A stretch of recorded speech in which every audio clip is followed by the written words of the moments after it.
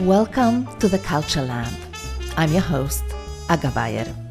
This podcast helps you turn your company culture into rocket fuel for meaningful growth. It gives you the tools and inspiration to make work synonymous with fun, meaning, and belonging. This is where we explore how to cultivate remarkable cultures that scale and evolve as our businesses grow and the world keeps on changing. When you think about what I teach in this new book, How to Work with Almost Anyone, and this idea of a keystone conversation, which is a conversation about how we be together, there are 5 questions which we're going to touch on. And you think that the immediate benefit you get are the answers to the 5 questions, and no doubt that is true. But there's a longer, deeper, bigger win, which is permission to acknowledge and talk about and come back to the health of the working relationship. It actually says this is a thing rather than I'll just cross my fingers and hope that that thing somehow is okay. Hey friends, welcome to episode 116 of the Culture Lab podcast. This episode is brought to you by CultureBrained, a one-of-a-kind accelerator program where culture leaders get hands-on support and guidance on how to reach their goals faster, especially now in this brave new world of remote and hybrid work. CultureBrained connects you with outstanding peers on the same journey, but also with world-class experts, including people you know from the show. And they all help you identify and implement new, better ways of creating a culture where people do their best work. Check it out at tinyurl.com/culturebrained. And no need to write it down. There's a link in the show notes. The average human spends 90,000 hours of their life at work. And they form hundreds, if not thousands, of working relationships during their entire careers. And researchers have found that doing well in our careers depends as much on our relationships as it does on our jobs themselves. But the quality of our working relationships doesn't only impact our careers. On a collective level, it impacts company culture. And perhaps most importantly, it impacts our entire lives. I mean, I'm sure that you've had colleagues who made your life richer and better. I'm also sure that you've had those who were a gigantic pain in the butt. And given the impact working relationships have on us, you'd think that we would be a little bit more proactive or intentional about nurturing them. Instead, we often let them evolve by chance. And this is one of the reasons why we have decided to devote the whole month of July in the CultureBrained community to how to improve working relationships, one conversation at a time. My guest today, Bungay Stanier, has a lot to say on this topic. In fact, he wrote an entire book about taking an intentional approach to improving relationships at work. Michael is at the forefront of shaping how organizations around the world make being coach-like an essential leadership competency. His book, The Coaching Habit, it's unweird coaching and is the best-selling coaching book of the century with over 1 million copies sold and more than 10,000 5-star reviews on Amazon.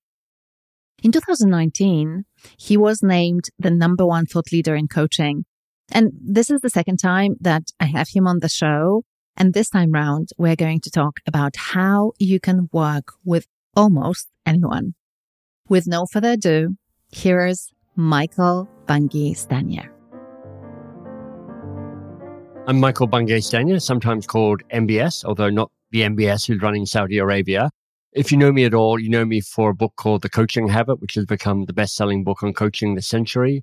But I'm a writer. I write books, design courses, and my overall goal is to unlock greatness, yours and the people that you're working with. Michael, welcome back to the Culture Lab.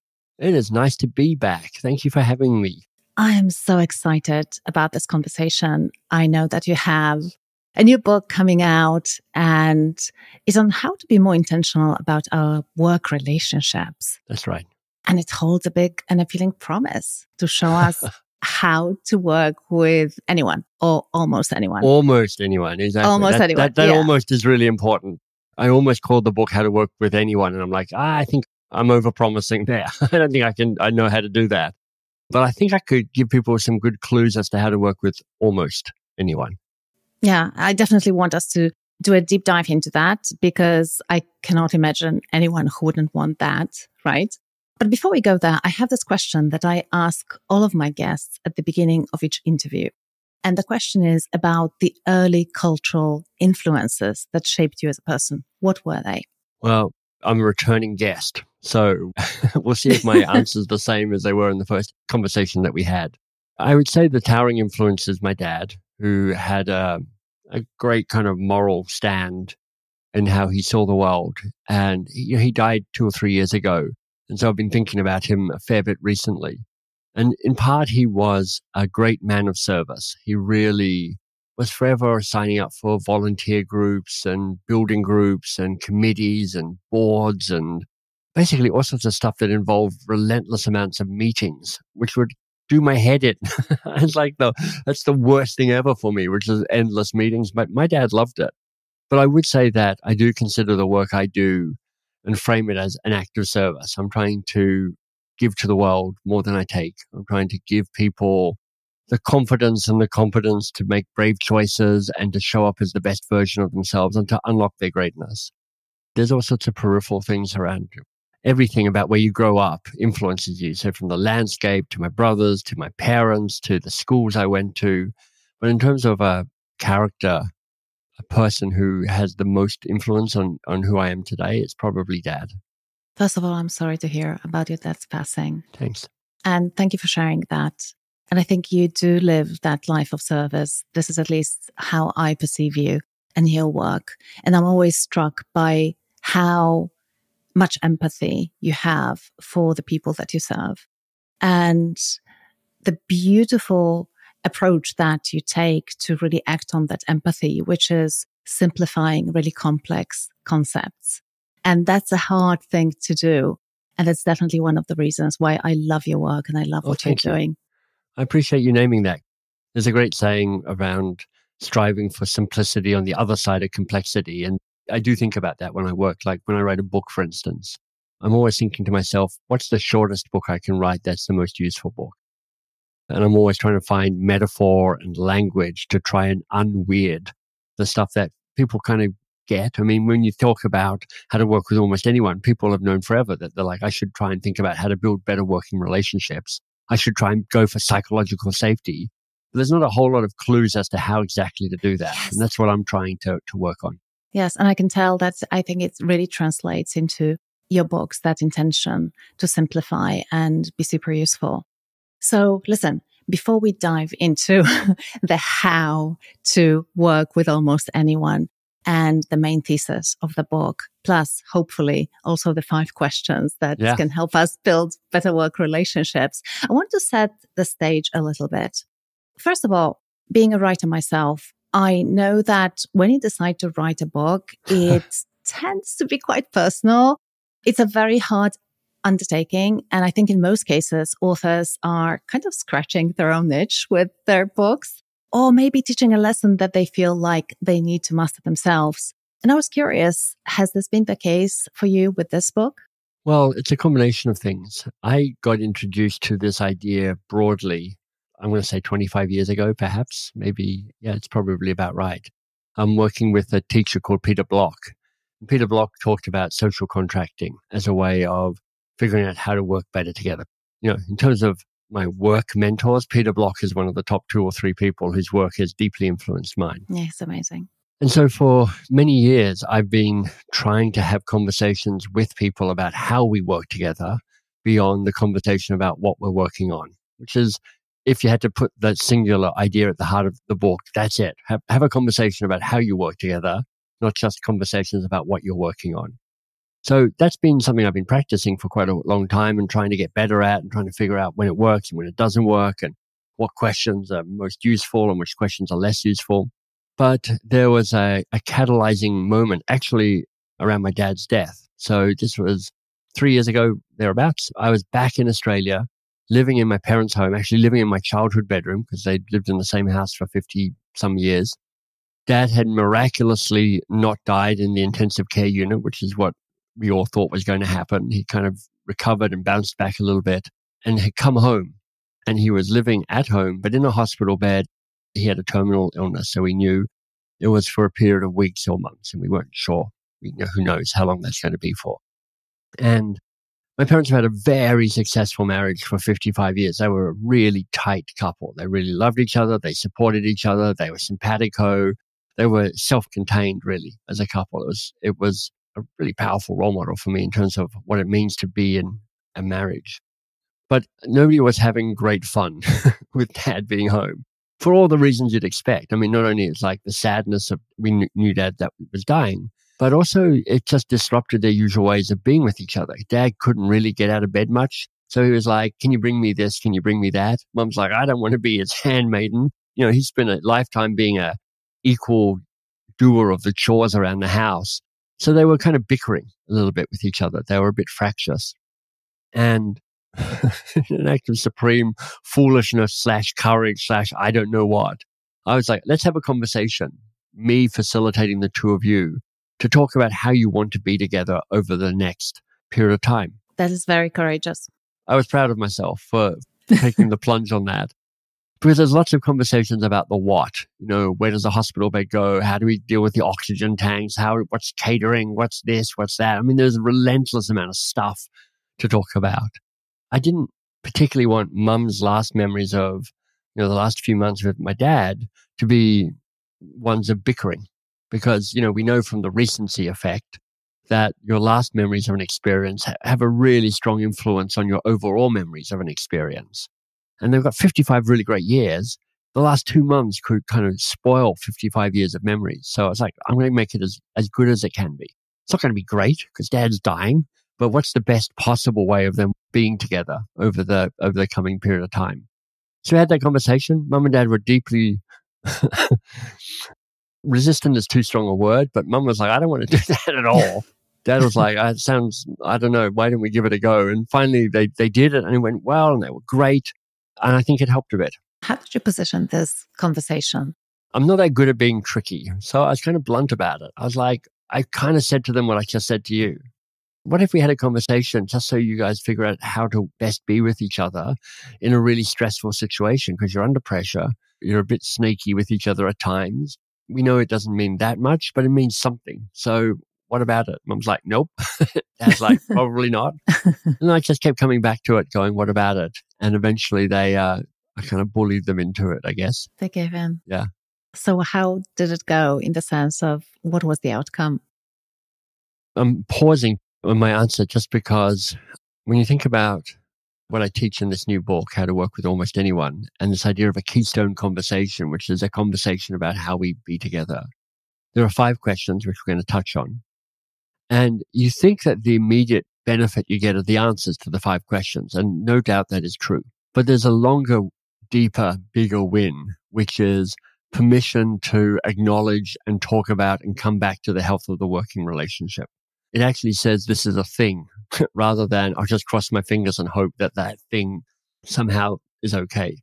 So there was still some bickering, but it lost a little bit of its edge, I think. There's also, an opportunity for them in various ways to talk about how much they appreciated each other, how much they loved each other, what this meant to them. It kind of had a deeper level to the conversation as well.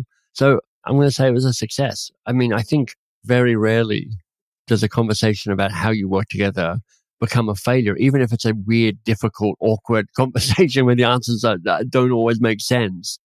The meta level win is we're talking about the health of the working relationship rather than just fighting or fleeing, which is often what happens in working relationships.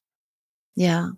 And I want to come back to this point that you've made around actually acknowledging that the relationship is a thing, right? It's not just about you and about me, but we have this thing that is common to us and actually we both care about it.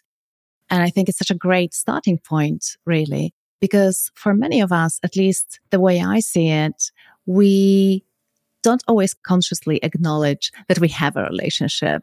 Even at work with our co-workers, right? We think about the content of work, what needs to be done, as you say, or individuals even. But the thing that is called relationship. Yeah, the us. Right, the us, we don't really spend too much time thinking about it. And of course, the bigger us, and this is not the us spelled ASS, by the way, listeners. We're talking about the us spelled US. Yeah. The biggest us is really company now I culture, can't right? hear ASS. I know. I'm sorry about that. It's funny, It's hard to go back. Once you hear it, you cannot unhear it. Yeah, company culture. We also rarely actually think about it, this collective us, right? And what it means to us. So I'm really glad that you've mentioned that. And thank you for sharing this. Well, company culture, amongst other things, is how we do stuff around here. Yeah. I mean, there's more to it than that, but that's the kind of the manifestation of a company culture, which is what are the behaviors, the unconscious and the conscious behaviors. Work gets done through people. So you behave in response to people. When I think about all the work I've thought about and done on company cultures in the past, it's often about, here are your behaviors. Here's how you should be behaving. This is what you should be doing. And there's other things around, the artifacts and espoused values or whatever model you want to use around that. But you don't really realize that you're not atomic in your interaction and your behavior in an organization or anywhere. It's all in relation to other people. So unless you figure out how you want to behave with other people, you're not really working on a company culture. Yeah, totally. And those patterns of behaviors as well, right? Because I think sometimes, you might see a behavior, but it's isolated. It only happens once. And I don't think that it translates into your culture. But when you start seeing patterns of behaviors emerging all over the place, that's definitely culture. And so that's a superficial, visible level of culture that we see. Of course, underneath it, you have a lot of stuff like assumptions and beliefs and so on. But absolutely, the way we do things around here and the patterns around that are culture. And so unless we talk about, what kind of patterns of behaviors we want to have in the situation, it's really hard to shape it. You're far more expert in this than I am, but I often enough in the past have talked about the company culture being like a pointillist painting. So these little dots of color. And when you're close to them, they're just little dots of color. But when you step back, they become a painting and they become an image. And you don't have to get too many of those dots wrong for the picture to break, for the whole thing not to work. But also when you look at it, it's not just a red dot. It's a red dot next to a green dot. And it's the relationship of those dots of color to the other dots of color that allow the picture to emerge, that allow the corporate culture to emerge. Yeah. Michael, this is such a beautiful metaphor. I've never heard it before. Such an accurate one. Thank you for sharing it. Sure. I love it, love it, love it. Let's talk about the book and the messages in the book. So if I understand the main thesis of your book correctly, now it's a test for me, I guess, is that every working relationship can be better if only we become intentional about nurturing it. I think that's exactly right. Cool. And I think that what you're saying is that the desired outcome of that intentional approach is something that you've alluded to already when you talked about the best possible outcome, is the best possible relationship in this case, or a BPR for short. That's right. And then you say the key action that you can take to move towards a BPR, so the best possible relationship, is something that you've already mentioned, which is the keystone conversation. Mm-hmm. Am I getting this right so far? You are. It's worth pausing just to say, for the people who are going, wait, are you saying that every relationship can be really great at work? I'm like, actually, I'm not saying that. I'm saying that if you think about your present and past working relationships, they probably map out on something like a bell curve. So you'll have a few up one end where you're like, these are magical, they're fantastic. I love working with that person. We just kind of like zoomed, we clicked. We jive. Yeah, exactly. And you probably got some down the other end where you're like, yeah, that was hard, that was miserable, that was difficult, that felt broken, that felt sand in the gears. And sometimes you can say that's because the other person was, crazy. Mm-hmm. But often enough, even if it's like the other person was okay, we just couldn't figure it out. And then most of them are somewhere in the middle. And this book has a thesis that you can make the bad ones bearable. You can make the bad ones good enough and workable, which is a huge win. Huge. in some ways that could be the biggest outcome, which is like, it's not just keeping the really brilliant ones a little more brilliant and brilliant for longer and adding some more magic to the ones in the middle. That's great as well. But gosh, think of your 5 worst working relationships, ones that are really hard. And if they became 10 to 20% easier, oh boy, what would that bring you in terms of success and happiness? I think quite a significant boost. And mental health, right? Yeah, Because especially exactly. these difficult relationships, they can really turn our lives into... Exactly. They can eat you up. Yeah, totally. Okay, first things first. What are the universal characteristics of these best possible relationships? You talk about them being safe, vital, and repairable. Can you elaborate on that? Of course. So safe is a good place to start, and it's the one that's most familiar because most of us have heard of psychological safety and Amy Edmondson. She's been championing that work for quite a while now. I think it's got a bit loose as to what we even mean by psychological safety. We're like, what are we even talking about there? But Amy Edmondson would say it's about feeling like you can say what needs to be said without repercussions. There's also a way, it's also about showing up as who you are without repercussions. And so just, when you look at Amy Edmondson's work, or the work, from people like Google with Project Oxygen and Project Aristotle about the highest performing teams and the highest performing managers, you can just see that psychological safety becomes this drumbeat that just needs to be there. And we've just got much better at understanding how important that is and the cost of not having psychological safety. But I actually don't want a working relationship that is only psychologically safe, because as much as that kind of nurtures some part of me, it can also blanket some other parts of me. So that's why the second attribute is vitality. And, vital has 2 meanings. One is essential, but one is full of life. And just recently I heard this talked about as psychological bravery, which I love. Oh my goodness, what a great phrase that is. If it's not just psychological safety, it's psychological bravery. And how do those two pair up together? Because in any working relationship, you need to find the right mix of safety and bravery between the two of you so that you can both be fully expressed. You can be at your full potential. You can be doing the work that matters. You can both keep each other safe and push each other and challenge each other and provoke and nudge and kind of move people like that. So that's safety and vitality. So that's the first two, and they're in a dance with each other. There's a different equation, of a different algorithm of safety and vitality between me and person A and me and person B and person B and person A. Depends. Sure. The third attribute is repairable. Now, in doing the work around this new book, I didn't do much primary research. That's not really my style, but I did a lot of secondary research. So writing people who are writing about stuff. And I would read people like Esther Perel and Terry Real and Dan Siegel and John Gottman, some of the really significant influences in relationships, kind of married or kind of personal relationships. And it became really clear that relationships that last, people know how to repair them. And it also became really clear that we're not very good at repairing them. There seemed to be a common theme. It's like we so quickly and easily back away from the hard stuff, that the repairability. We tend to take it personally, throw up our hands, or we tend to just ignore it. And it is true that often things are to an extent self-healing. Like if you've had a fractious moment at work, 2 weeks later, you're kind of back to where it was, but kind of, and not quite back to where it was. Yeah. And the ability to more actively go, how do we fix it when things go wrong? And be the person who goes, let's fix it because things have gone wrong, gives you a chance to actually build an even deeper, more trusting working relationship. Yeah, that makes total sense. And I think that, sometimes we think of repairs to relationships as this huge thing.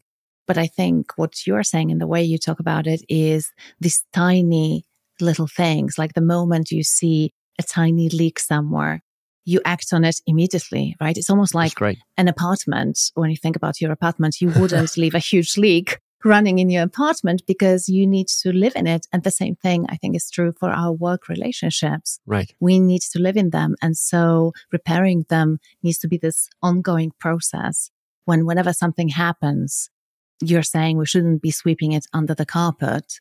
We should take action to make things better immediately? I'm going to say a strong maybe to that. And here's why it's a strong maybe. I think it depends on you and that other person. Like what I've learned is best for me is exactly that, which is like, don't step over the small things. Check in regularly and go, hey, how you doing? How am I doing? How are we doing? You know, a question that I talk about in the book and that I think is lovely is what needs to be said that hasn't been said. Particularly powerful if, like me, I mostly hold the upper hand in terms of power and status in the working relationships I have because I'm older. I'm a tall, straight, white man. I founded a couple of companies, and so I'm the kind of the founder of the two companies within which I work.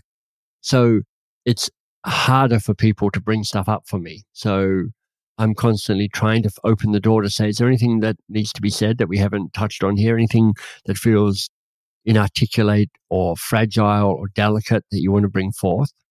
But some people might go, look, my way of repairing is give me 48 hours and I'm over it. Yeah.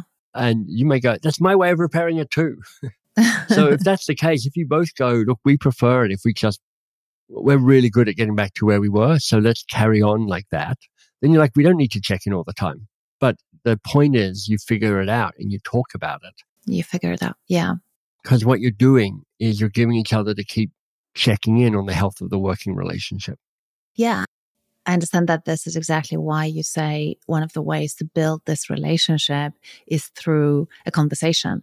And Exactly. we'll get there. But before that, I want to take our listeners on a little journey with us. So let's say that they want to identify their BPR person to focus on for now. Just to bring this to life a little bit more for people, what should we keep in mind to zoom in on a relationship that we should really be investing in? Because, you know, you have a lot of relationships at work, let's be honest, for most people, pretty large teams. So like, how do we know that certain relationships are perhaps more important or we should be focusing on these relationships now?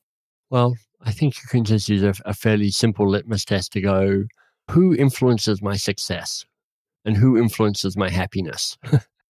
And those people, you should think about what it would take to build a better working relationship with them. Mm-hmm. So if you're picking somebody to work with now, you could be thinking about, it might be your boss. That's where a lot of people go. If you lead a team, it might be probably everybody on your team you might think about, but maybe there's one or two people where you're like, this person in particular. It could be somebody you need to collaborate with in your organization. It could be a vendor who is very significant and has a real influence. It could be a key customer where you're like, we want this to be more than a transactional relationship. We want this to be deeper than that. There are all sorts of people in your ecosystem where you're like, me having a better working relationship with you would make a difference around that. Now, it could also be right at the start of a working relationship. You might be going, I'm just onboarding this person now. This is perfect. I've just hired them. It could also be like right in the middle of it. Like my mom and dad, they were right in the middle of, they were right at the end of a 55-year-old relationship. I did this a few years ago with Shannon, who is the CEO of Box of Crayons, the training company that I founded. And we basically spent 2 years managing the transition of her becoming the CEO and me stopping becoming the CEO. We hired a coach. Wow. It was our transition coach, and she spent a year leading up to it and a year after the title changed. We'd had a working relationship before, but it was a reset on the working relationship. So we're in the middle of the working relationship with Shannon. It'd be like, pick somebody. You probably know. You can probably, if I went, who are the 3 people who have most influence on your success and happiness at work, you could probably come up with some names and then pick one. And it might be somebody where you're like, this person I feel pretty safe with, so I could give this a go. And if it doesn't quite work or I don't quite get it right the first time, it won't make that much difference. You could pick somebody where it's like a disaster. You're like, this can't actually get any worse. So I got nothing left to lose on this because if it gets better, I win. And if it doesn't get better, then we're just exactly where we are anyway. Yeah, I like that. I like the sense of freedom it gives us to think about those things in those terms, because indeed, I think working with a relationship that seems to be relatively easy creates, I think, this nice sandbox to experiment in. But equally, as you said, the opposite, I think it's a safe sandbox actually to experiment in as well. Okay, so As you mentioned, we build these relationships through a conversation. And I have a question that might sound dumb, so I apologize, but I need to ask it to make it super clear for me and for our listeners as well. So this conversation, are we supposed to have it with our BPR person, so the person that we want to improve our relationship with, ourselves, or both? Well, kind of all of the above. It's really designed to be a conversation between you and that other person. It's like, hey, how will we work together? And then there are 5 questions that you can either follow one after another like a script, or you can just kind of use a combination, or you can kind of make up your own questions if you want. The win is to talk about how should we work best together? What do I need to know? What do you need to know? It also helps if you know what you're talking about. You know what your preferences are. So kind of in a sneaky way, I've made this book a bit of a self-development book, as well as a tool to make organizations better places to work. Because with each of the 5 questions, there are 3 exercises to deepen and expand and make more concrete and make more nuanced and subtle your responses to the 5 questions. And you could choose to get the book, go through the exercises, and then just, as the ancients say, know thyself. You could just know yourself better. You're like, I have a better idea of how I work in this world. This book will help with that. But what I really hope is that you'll then take that knowledge and go, I'm going to tell some people about what I know about myself in terms of when I work at my best and when I don't work at my best. So they've got the best chance of getting me at my best, and they've got the best chance of avoiding me at my worst. Yeah, that makes total sense. And this is actually the first question, right? You call it the amplify question. And it's basically, what's your best? And you've already spoken to why it's important to be asking this question a little bit. There is a nuance that you mention in the book, actually, around this question that I found particularly interesting, because you say, it's not enough to discuss what your best looks like, but also, is it fulfilling to you? Because you might be great at doing something, but it might not be your sweet spot in terms of where meaning comes from, or just a sense of joy that comes from work. So how do we talk about these things, and why is it important to talk about these things? So when I was trying to figure out what question to ask here, I knew I wanted it to be something about amplifying what was good. It's a classic nod to positive psychology or appreciative inquiry or positive deviance, all of those tools that we can think about change to work on, which is like turn up the volume on what's working rather than stressing about what isn't working. I didn't want to say, what are you good at? Because that's not always the most interesting thing to talk about and can be a bit historical and a bit limiting in some ways. I didn't want to say, what are your strengths? Because most of us have done some version of the strength finder. We've got our 5 strengths, but I'm like, I can never quite remember mine, and it's all a bit abstract anyway. Same with what are your values? So what's your best is, when do you shine and when do you flow? People might know Mikhail Csikszentmihalyi, the Hungarian psychologist, who was all about finding the flow state, where you're space where you've got work you care about and you've got some skill with, but it still stretches you, and where time speeds up and slows down, what Cal Newport would call deep work. That's that kind of flow. And shine is when you're looking at somebody and they're lit up. They're in this, you can see it. And it's like, tell me about that. And that might be the task, the actual stuff that you're working on. It might be the type of working relationships you have, what's around you with people. It might be just sort of essential qualities about who you are. But to your point, what's your best is different from what are you good at. And what are you good at can be a bit of a trap, because we sometimes get captured by our own competence. And it to be true for yourself as you're listening to me speak, that there are some things that you're good at, or certainly very proficient at, where you're like, I just never need to do this ever again in my life. I mean, quite frankly, if I never have to do this again in my life, I'd be delighted. But we also fall into the trap of looking at other people and going, if they're good at it, they probably want to do it. If they're good at it, I should probably give it to them to do. So just as a way of negotiating a way of working, imagine if I sat down with you and I said, I'm thinking about me and box of crayons. I am pretty good at facilitating our legacy training courses, and I no longer get that fulfilled by it. I certainly can do it, and I'll be there as a backup if you need me to do it, but I've lost some of the juice there. My juice comes from doing other stuff right now. And so teasing apart the difference there can be a really powerful insight on yourself, which is like, oh, actually, I don't get that fulfilled by doing that anymore. And a really powerful thing to communicate to other people. Yeah, exactly. Because I mean, how powerful is that to even have an opportunity to reflect on that? Because I think each of us has those things. And Whitney Johnson talks about the learning curve and how we reach a point where it's time to jump onto the next curve. But often we don't really reflect enough to know that, you know what, I'm done here. I've mastered this skill, whatever. And I really feel like it's time for me to explore some new skills or new areas. Yeah, exactly. I love that. So that was the first question. Just to bring it into the context of working conversation. So if we were to have this conversation with our best possible relationship person, would we be asking them, what do you need to be at your best? And then sharing what I need, or it depends on the context? How do you position this question? I think at the moment, the starting point is just to tell them what it is. Like if I go, hey, look, let me tell you about me at my best. I'm often in my room by myself. I'm designing stuff. I'm actually creating. So I'm not really at a keyboard. I'm with pen and paper and I'm sketching stuff out. Sometimes it's when I'm teaching. So it's when I'm in front of a big crowd of people and I'm facilitating and getting them to interact and being playful and kind of teasing people from the front of it.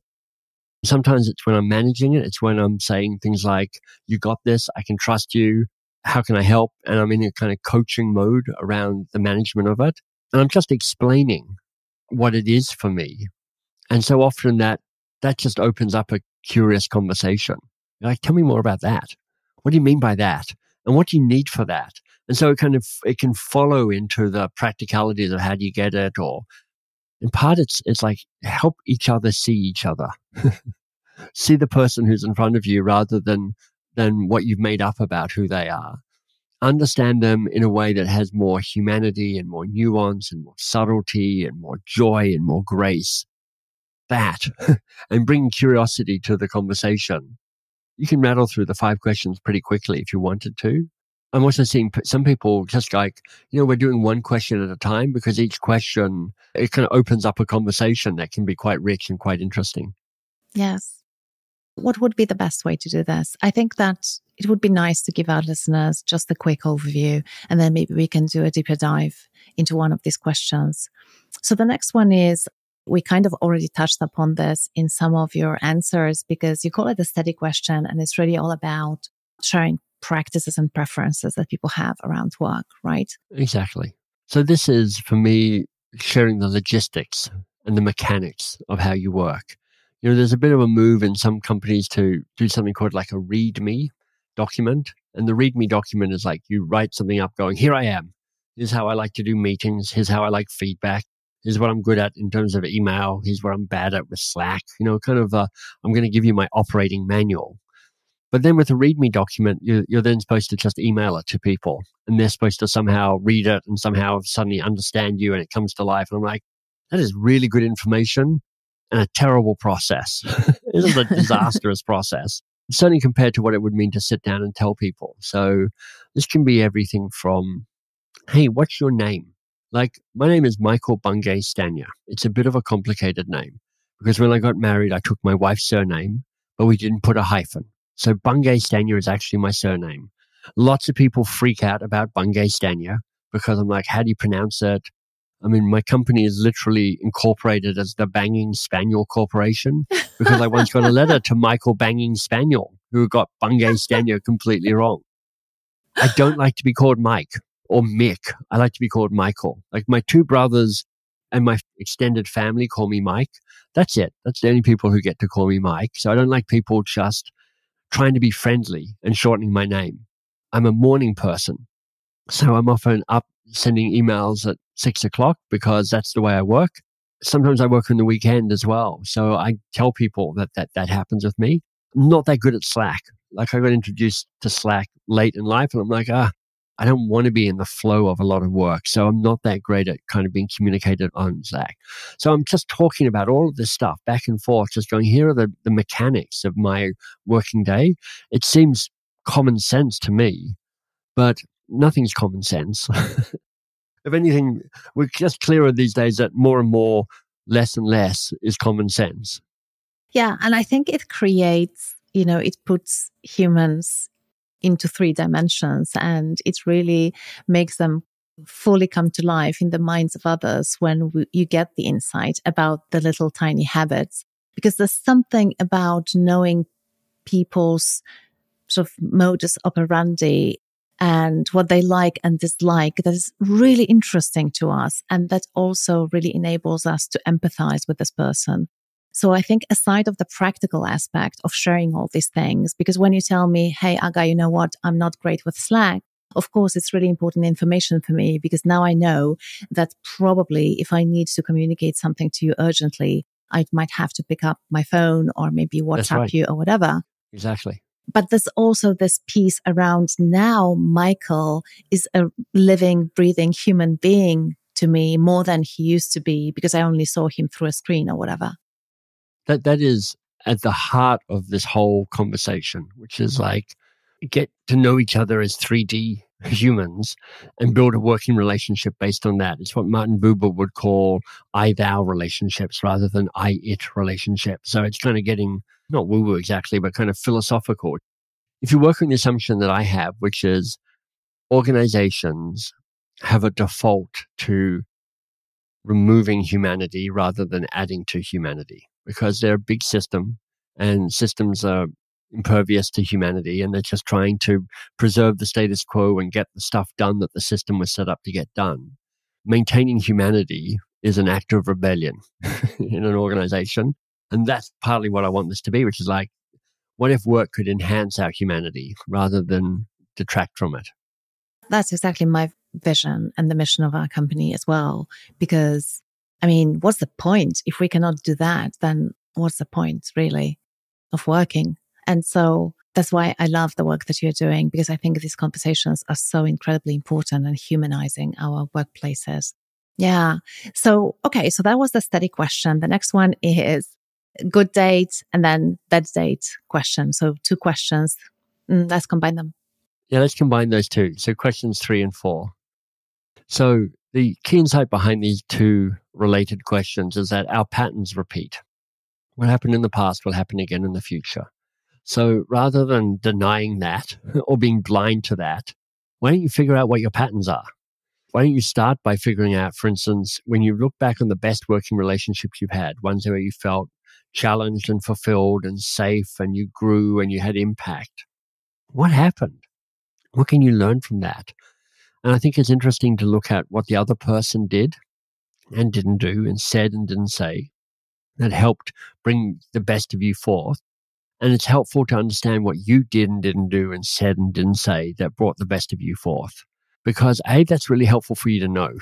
It's like, oh, this is the type of relationship in which I do well. And as with all these things, it's like, and if you tell the other person, they're probably going to go, I should do more of all of that. Right. You can see how the flip side works, which is if you think back on the frustrating working relationships, what happened? What did you do? What did they do? And just because of our psychological biases, I think if you're thinking about the good date question, what will normally happen is when you think of the best of your working relationships, we're naturally wired to take more of the credit for that than is perhaps rightfully ours. So give the other person the credit first. What did they do? How did they make this a great working relationship? And likewise, with a bad working relationship, we're more likely to take less of the credit, give them more of the blame for why it wasn't so great. So here, I think the interesting thing to start is, well, what was your contribution to this not working? Because you were culpable and you colluded in some ways to make this a less successful working relationship. John Gottman says 70% of what happens in a working relationship is set. Doesn't really change. It's not really changeable. And I think that is a cause of great optimism because it means that 30% of your working relationship can be influenced for what's good. That's a third of everything you're doing. Imagine all of your relationships got a third better, 33% better. That'd be amazing. Revolutionary. Mm-hmm. Yeah. Yeah, totally revolutionary. Okay, so I think it's pretty clear what these two questions are about and what's the value of exchanging information with someone around that. The final question, the repair question, just basically how will you fix things when something goes wrong? And it's kind of a revolution just saying that because it says things are going to go wrong. And when you typically start a working relationship or even in the middle of it, you're like, let's pretend that things won't go wrong. Let's just hope that somehow it's a miraculously blemish-free relationship. And I'm like, that just never happens. There's always a moment where something gets dinged or cracked or bent or twisted or whatever. Sometimes it's a huge explosion. Most often it's not. Most often it's the small things that just kind of rip at the fabric and kind of break the seams a little bit. And so there's a conversation about, well, how do we repair it? How do we fix it? How do we know when it's going wrong? But really what this is doing is just saying it will go wrong. Let's acknowledge it now so we can keep talking about it when it does or it doesn't go wrong as the relationship unfolds. I really love that. And I would like people to have an opportunity to have these conversations with the people that are important to them. And so I'm thinking, okay, so we have the questions, and I'm sure that there are some things that we should be doing to carry out these conversations successfully, because probably the content of the conversation is important, but how we go about asking these questions and exchanging the information is equally important. And I can only imagine that there is a lot of stuff that goes into it. Actually, I know because you share some of the stuff in your book. But if you were to give us like maybe top 3 things to think about to have a great keystone conversation where you discuss some of these questions, what are the top 3 things? I'm going to give you a top 1 thing. Okay. We can talk about more after that, but I want to just isolate this and go, here's the biggest of all things, is to be the person brave enough to say, let's have a conversation about this. You know, somebody said to me recently, nobody likes to be the first person to say hello. Everybody likes to be greeted. And if you're the first person to say, hey, could we have a conversation around this? Acknowledging that for most of us, the first time you're doing this, it's going to feel a bit weird. It's going to feel a bit awkward. You probably haven't done something like this before, or at least not much. So there's no clear role model around what you're doing. For many of us, the first time we're doing this is like you're being brave.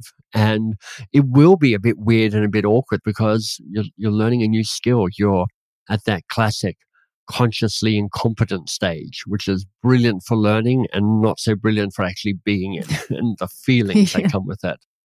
So I think what's most powerful is for you to say, what if I did this with one person and I tried it out? That's the thing. And that in itself is amazing and a great start because you're like, let's have a chat. What you're saying is, I care enough about you and this working relationship to actually try and figure out how we do it better. And it's already a contribution and an intervention to the health of the working relationship. Totally. I think it's such a manifestation of care. And this was the thing that struck me, you know, when you shared the story about your parents, that, you know, they resisted the idea of having the conversation. But I think the fact that you nudged them to have that conversation because you cared and explained possibly also why you cared, or, you know, what you think might be important around this conversation. It probably made them open up to it, but it also really is such a powerful statement in itself when we say, as you say, implicitly, we're saying, I care enough about you and about what we're doing here together to want to feel uncomfortable with you and, you know, really ramble and go through this process, which is not like if we wanted to be in our comfort zone, we would be having beers at the bar. But I care more than that. And I want to have this conversation with you. And I will say for people who are like, but what does it even look like? At bestpossiblerelationship.com, we've actually filmed a Keystone conversation. So me and Ainsley, who I work with, it's like 25 minutes long. Ainsley has just stepped into a new, more senior role at the company. So we just had a kind of reset, rebalanced conversation going back and forth around that. So you can actually see me role modeling what a bunch of That's that amazing. You know, can look like at bestpossiblerelationship.com. And there's downloads and other stuff you can get there as well. So I think that's the number one thing. The second thing is it's helpful to do a little bit of preparation.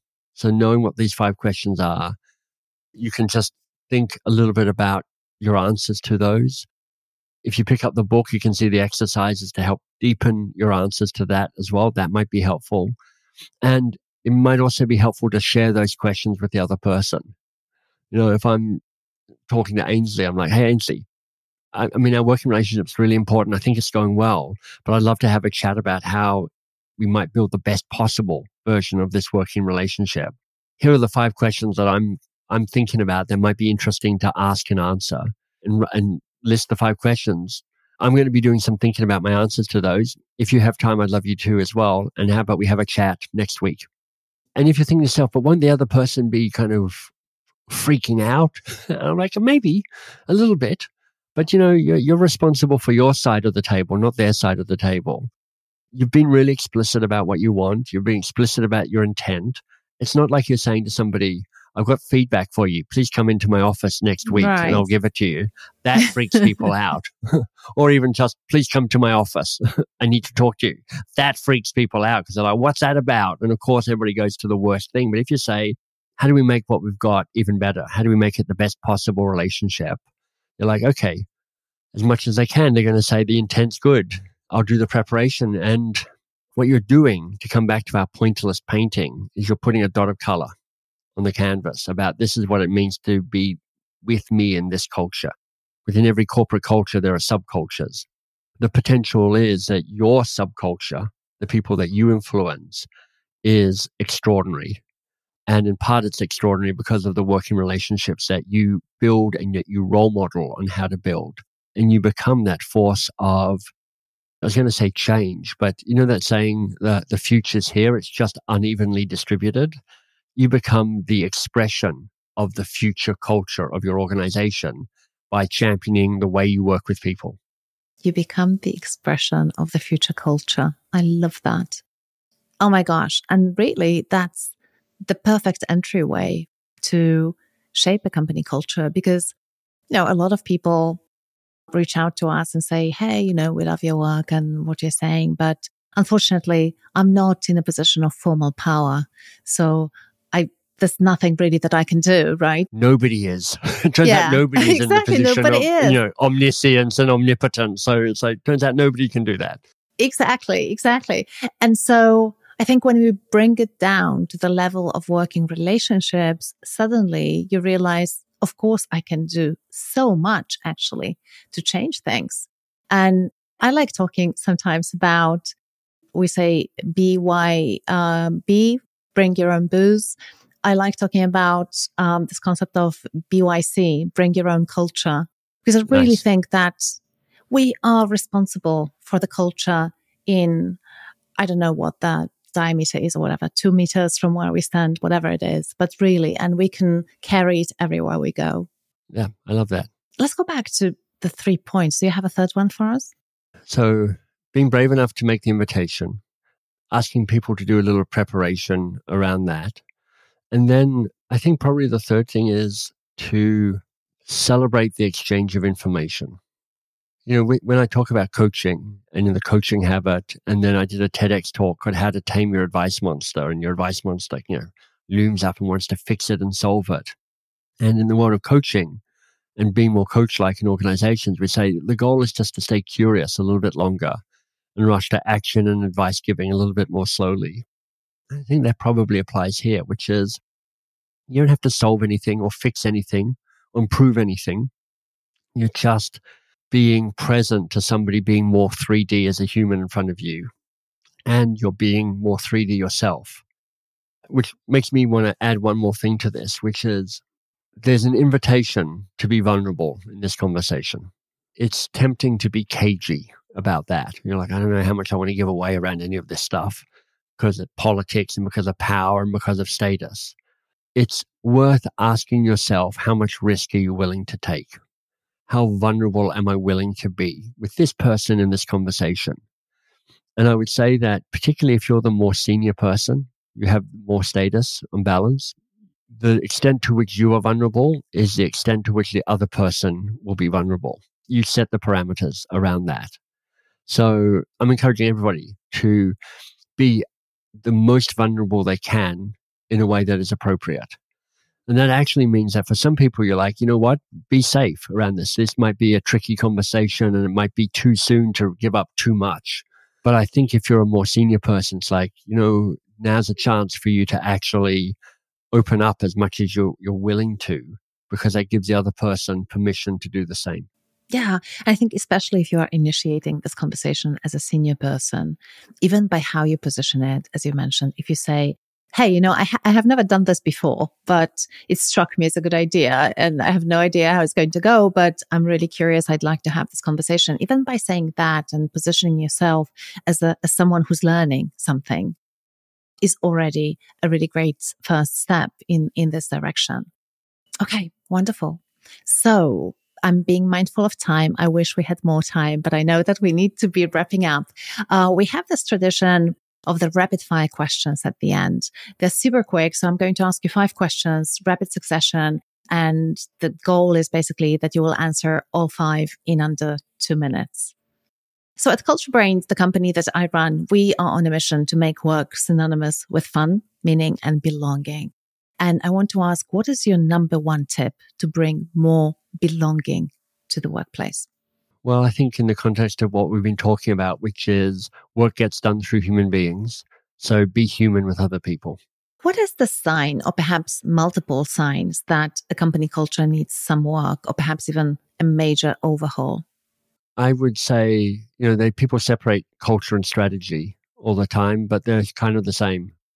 Strategy is what's the highest level of work we can do. Culture is who do we need to be to do that highest level of work? How well are you executing your strategy? And if you're not doing that great a job at it, and you're not keeping your best people doing their best work, working on the work that matters most, then your culture might not yet be aligned with your strategy in the way that you want. Do you admire any companies for their culture? And if yes, why? I don't know enough about most cultures and companies. Like you have to you can read about it and you're like, it's part myth, part history, part, architecture. So I admire the companies that I'm involved in. So Box of Crayons, run by Shannon, they work very hard on their values and their culture, and watching it change over the last 4 years since I've been CEO has been great. And then the company that I'm part of, MBS.works, which is smaller, is a small team.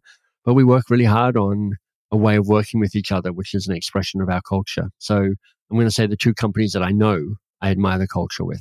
I love that. And to wrap this all up, what is the question I haven't asked you in this interview today yet, but I should have? That's a big question, and I love it. I often finish a podcast with what needs to be said that hasn't yet been said. It's a similar invitation to kind of go get a last squeeze of the lemon. You could have asked, what happens when you've finished your keystone conversation? What happens then? Are you done? What happens then? And the quick answer to that is, actually, you're not.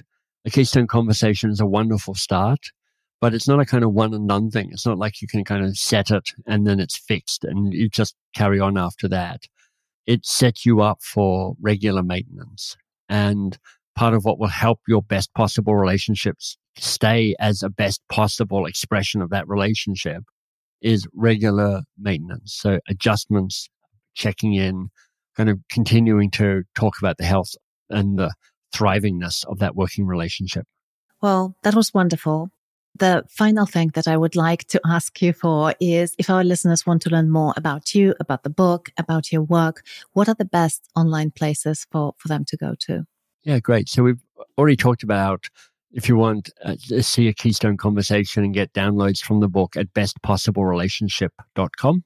You can obviously buy the books most places where you buy books. And if you want more about me and the work I do, mbs.works is the overall website with all the other books and the other courses and stuff that we have. And if you've already spent all your corporate budget, you can, with our guys, team and company, and you're like, you still have a bunch of money left over and you're like, we need it for coach skills training, then boxofcrayons.com is that company. Fantastic. Thank you so much for this conversation today. Thank you. That was lovely.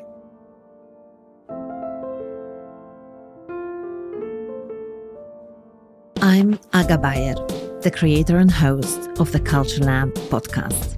And this is the Culture Lab team. Anis El Nabarawi, production manager. Sound producer, Heather McPherson, Twisted Spur Media.